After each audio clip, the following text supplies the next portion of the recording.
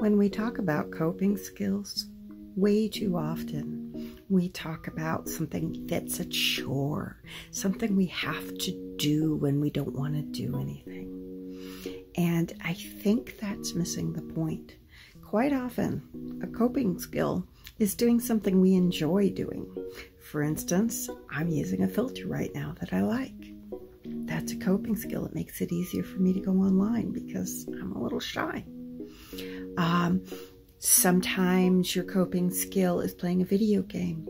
Sometimes your coping skill is calling a friend. Sometimes your coping skill is listening to music you love. Sometimes your coping skill is getting away from everybody and going and pouting because that's what you want to do right now. Coping skills don't have to be some major thing that you have to practice consistently in order to be good at it. That's not the way it works. Coping skills are whatever works to keep you functioning well enough to get to the next thing. And that's really it. Talk to you later.